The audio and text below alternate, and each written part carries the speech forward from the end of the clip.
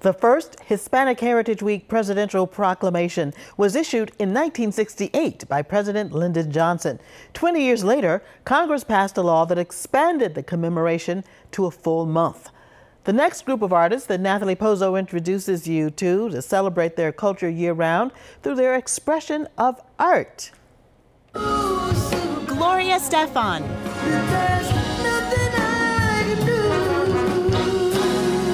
Alejandro Sanz.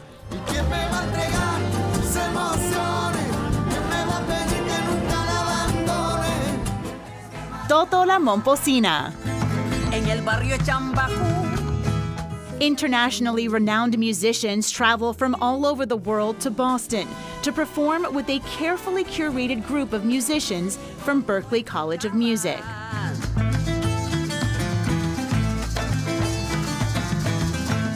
It's all part of the Berklee Latino program led by four-time Grammy winner Oscar Stagnaro.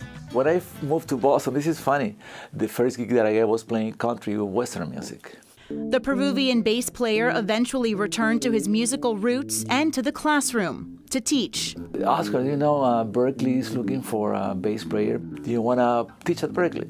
And I said, let me think. And I said, yes. Stagnaro was hired in 1987 and expanded the school's Latin music curriculum while continuing to work as a musician. Today, he's considered one of the top Latin bass players in the world. Rhythm, melody, and harmony, that's the way the stairs are built in music.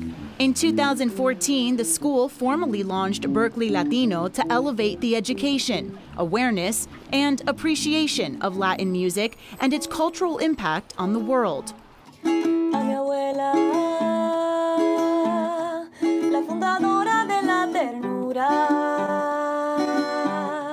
Fabiola Mendez first learned of the initiative when the school held one of its on-the-road programs in her native Puerto Rico. You get the opportunity to study with Berklee professors that come down to the island and teach about theory, performance, and you also get to perform with other people from all around the island that come to the program. Mendez also auditioned, first earning a summer program scholarship, then acceptance as a student, performing the Puerto Rican Cuatro. The reason why it's called Cuatro, it originally had 4 double strings. Later on in its history and development, they added a 5th double string, but they kept the name Cuatro. Mendez started playing the instrument when she was 6 years old, and in 2015 performed with legendary Colombian singer Toto la Momposina.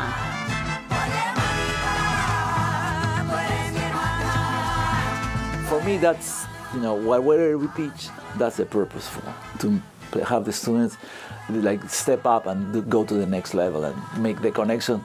A hands-on global education. You have the opportunity to play music with the person from the country, because that's the best way to learn. Hello, everyone. My name is Joe Toledo. My sign name is Joe. My name is Domenico, and my sign name is Domenico, D on the ear. My sign name is this right here, Joe, and the reason why, my last name is Toledo. In Spain, Toledo means bull. In the ole, ole, ole, right?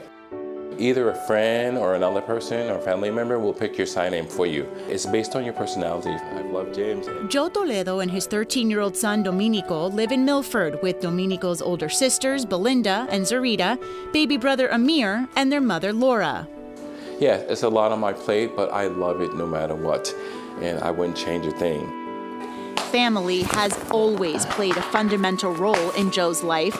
He was born in Miami after his mother and grandmother moved to the U.S. from Honduras. They moved to America for a better life, for a better job, and for a betterment for me. When he was 6 months old, Joe spiked a fever, and his family brought him to a nearby clinic. The doctor there, when they were testing my ears, they jabbed both of my ears and there was a pop in both of them. And so I was sent to the hospital, and when they brought me to the hospital, I lost my hearing from that encounter at the clinic.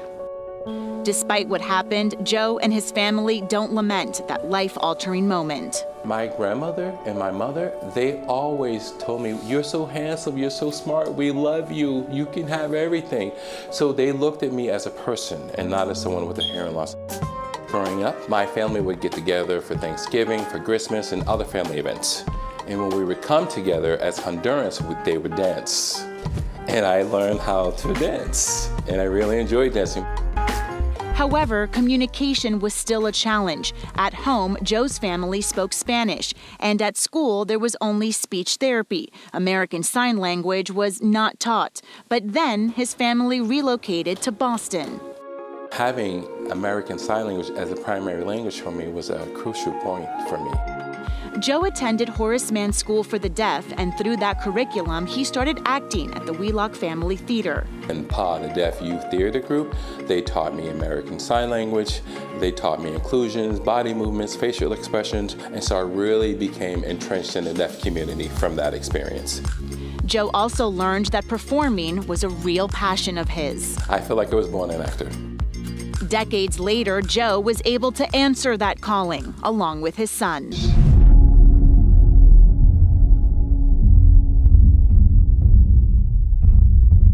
Both Domenico and Joe were cast in the movie Sound of Metal, the Oscar-winning story of a heavy metal drummer who loses his hearing. I was feeling relaxed because of the vibrations. I can feel a vibration, a boom, boom, boom, boom, boom. Both Domenico and Joe say the 2018 filming in Massachusetts was a rich experience for them, getting to be on a movie set, collaborating with other deaf actors, and working with director Darius Martyr. My favorite time on set was dinner at the table. We were all laughing and talking, but it really, really happened. Because that scene wasn't in the script, and actually in that moment, as they were filming, we were just talking normally, and we started talking about sports and everything, and we were enjoying and having a fun moment, and then they put that moment, that experience in the film. An example of art imitating life for the Toledos. Well, I hope this movie portrays to other folks out in the hearing world that they can see our world, our deaf lives every day, how we live. That we're noisy, just like them. In addition to increasing awareness, they hope this movie creates more opportunities for deaf actors. Deaf people can do anything. So that means that anything that a hearing person can do, we can be pilots, we can do interviews, as we're doing right now, with an interpreter. We can drive, we can do everything. We just can't hear. So I want the hearing world to look and see, don't feel sorry and pity us, that we're just like you. We're normal. And thank you to James Wiggins, a longtime friend of the Toledo family, who served as the hearing interpreter for the interview. So back to Fabiola Mendez. Her most recent album, Afro Riqueña, is available on Spotify. And in addition to Puerto Rico, Berklee Latino also has educational outreach programs in Mexico, Spain, and Colombia, and other countries. And the school looks very hopeful about resuming those programs as soon as it's safe.